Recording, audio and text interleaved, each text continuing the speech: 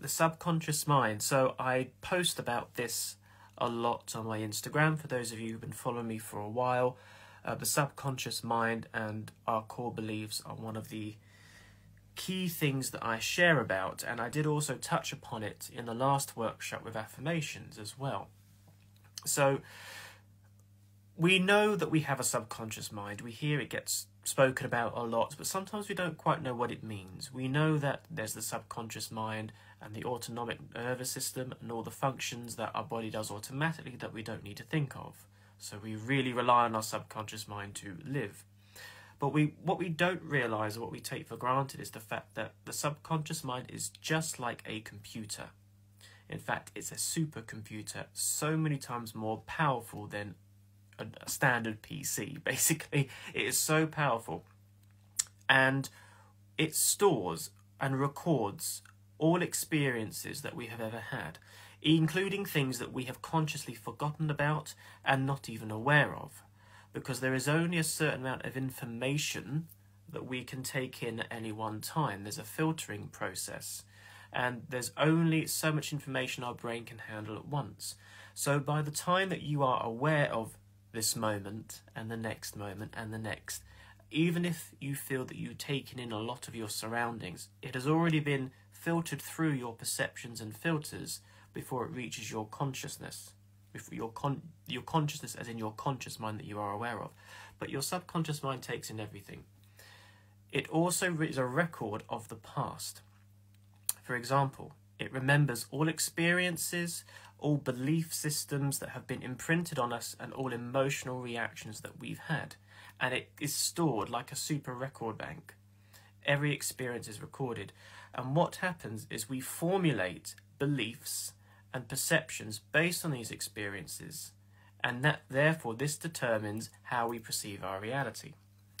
So, cutting back to our core belief system, if you ever have grown up feeling lacking of confidence, very fearful, afraid of the world, like you're not good enough, or if you've had the opposite where you've been very confident and sometimes you have to rein yourself in a little bit, or you notice there's certain habits and ways of thinking that you have, these would have all been formulated primarily when we were very young.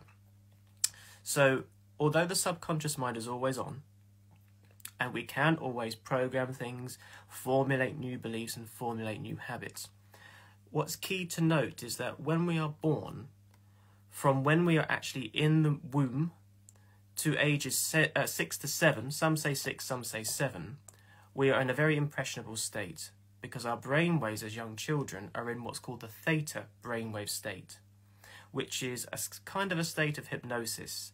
It's the state in between awake and sleep.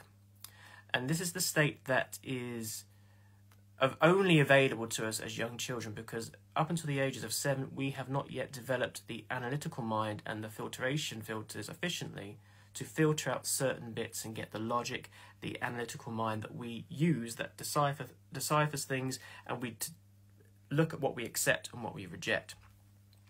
It's basically a computer that needs to be downloaded. If you have a brand new computer, you have the physical body, same thing.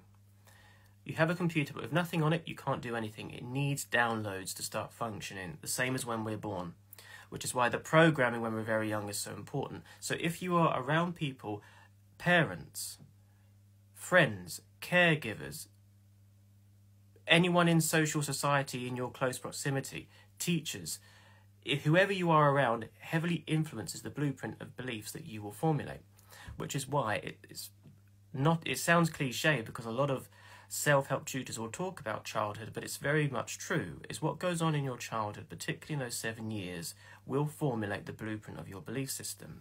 But of course, it does formulate as time goes on as well.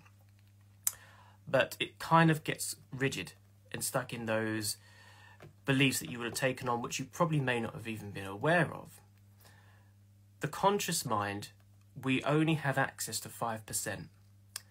We're only conscious in our conscious mind 5% of the time. The 95% of our personality and our reality is determined by the subconscious mind and the subconscious beliefs. So when you, for example, find yourself in the same repeating habit patterns. Maybe you're finding it very difficult to attract money. Maybe you've been feeling that you have no money, you're not able to attract any, you have no success with your job, or maybe that could be the same with relationships. But deep down, you have a feeling or a belief that maybe you don't love yourself. Maybe you're not good enough. Maybe you're not good with money. And that could have been something imprinted from your parents, from your friends, or from society.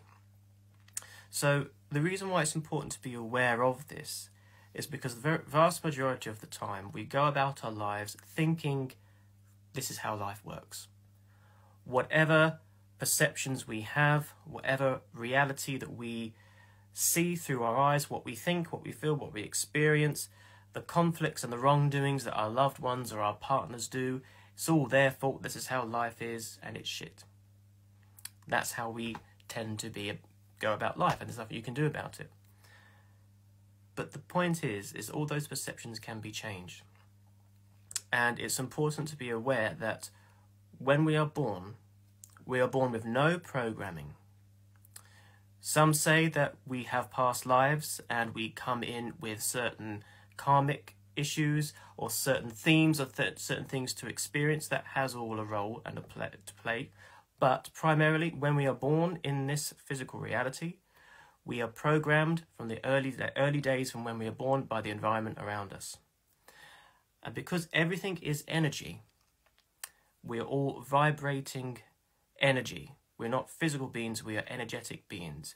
Our physical reality is vibrating energy, but at slower densities, meaning slower frequencies which make things appear more dense and solid.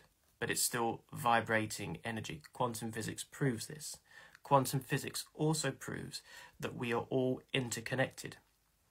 And what we perceive and what we project vibrationally will come back to us as experience. This then goes into when you may have heard of the law of attraction and manifesting. What you give out is what you get back. So this is why it's important to know what our subconscious beliefs are or what our core beliefs are. Because whatever we believe is going to influence the energy and the vibration that we put out to the world around us, which therefore influences what we manifest.